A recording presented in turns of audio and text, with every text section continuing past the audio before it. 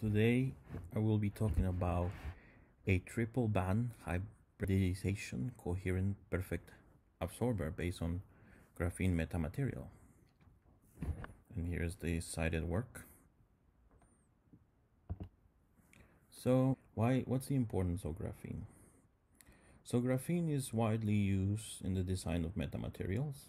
Metamaterials can be understood as arrays of artificial atoms or nanoparticles not seen in nature and with negative refractive index. So refractive indices. So graphene is an extremely thin material, and we can think of it as an ultra thin film which has a certain equivalent dielectric constant presented here as epsilon g 1 plus I sigma over omega epsilon naught b, where epsilon naught and omega respectively represent the dielectric constant of the vacuum and the frequency of the incident wave. B represents the thickness of graphene.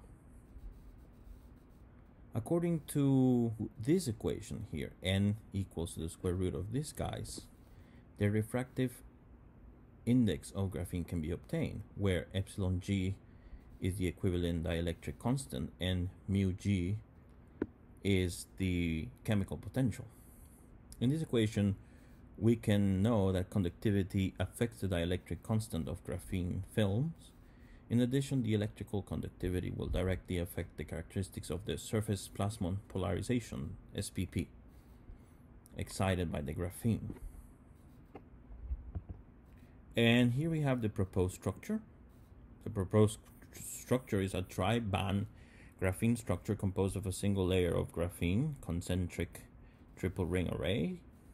Right here we can see the array of nanorings, and a metallic mirror separated by silicon dioxide glass, and the perfect electrical conductor under it, the ion gel. But this ion gel was not considered in the calculations, and so we did not worry about that, and I also couldn't add the material into FDTD. And so we have to analyze some properties that happen with this graphene here, the magnetic resonance phenomena and the strong near field that can happen. So the working principle of this, what we're gonna call now a metamaterial perfect absorber. The working principle of this reflective MPA can be understood as follows. When the electromagnetic wave illuminates the device, the SPP is excited on the top graphene layer, and the redundant energy in the absorber that was reflected by the bottom piece EC mirror, resulting in strong magnetic resonance. It is known from the properties of SPP that the SPP excited by the MPA will change the direction of energy propagation, thereby achieving the loss of this energy at the surface without reflection.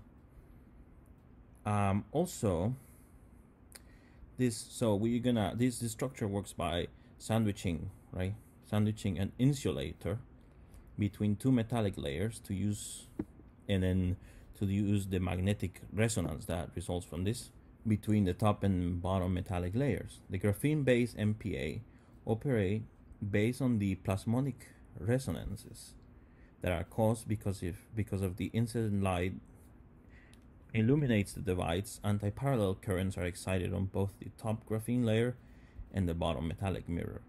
Since the graphene and this silicon dioxide mirror are so close, a strong coupling effect produces an extreme strong near fields that may be dissipated by the lossy graphene, and we will see. I will show you later on where I think I might have caught this very strong near field, and it produced a crash in the simulation. Let me go to the FDT to show you. So here is the structure with my mesh over the four. I simplified, I reduced it to 4 rings. Well, 4 times 3, 12 rings. We have a profile monitor acting on this guy only.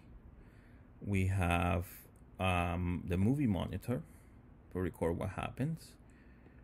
This monitor is in the 2D Y normal.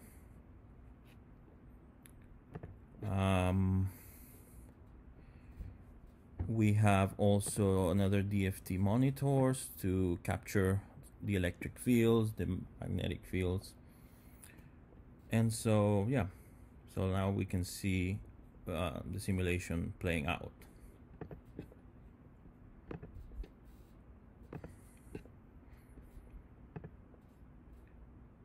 So here we have the incident light is being reflected by most of the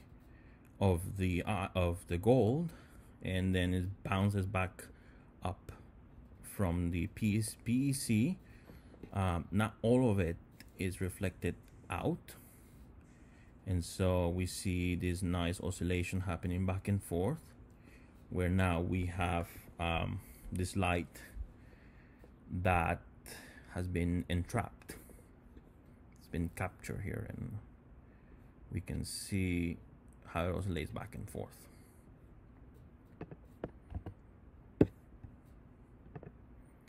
So here I'll show you some of what the monitors recorded. So first, the electric field data as a function of position and frequency / wavelength. So we see this is the monitor that's right above the source, where all of that initial first wave of electromagnetic wave was bounced back. We see that it's highly energetic here. Then we have the magnetic field. It's the complete opposite. It's a mellow blue. Here we have the transmission as a function of frequency or wavelength. Interesting happening there. And now we have the far field, which looks a little bit like a Rorschach test to me. Interesting. And well, this is of course from another monitor now, that it's recording what's happening inside the substrates or inside the layers of silicon dioxide. Then we have this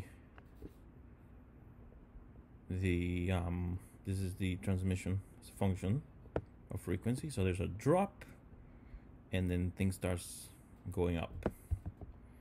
So here is the unusual crash. Since the paper, because it says that the rings are separated by gold as well.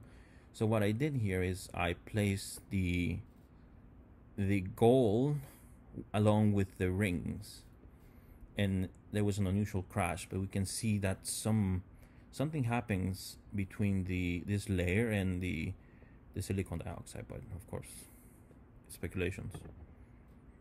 So we see the light comes in through the rings only, and then it starts, oscillating back and forth as before.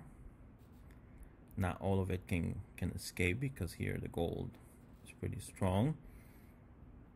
Then it starts dissipating a little bit. Then we don't expect anything else to happen, and then this happens. Then we have a strong interaction and simulation crashes. I really don't know how to explain it, but it's there. Then I also simulated the electric field patterns in the 3 concentric graphene nanorings, but in this case just in one of them, and we'll see how it plays out. And this was actually one of the images that were